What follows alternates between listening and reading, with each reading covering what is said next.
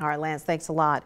First District U.S. Representative Trent Kelly is spending some time talking to constituents this week. He was in Webster County today. The congressman held a meet and greet with community leaders in Eupora to talk about what's going on in Washington, as well as to find out what constituents back home are concerned about.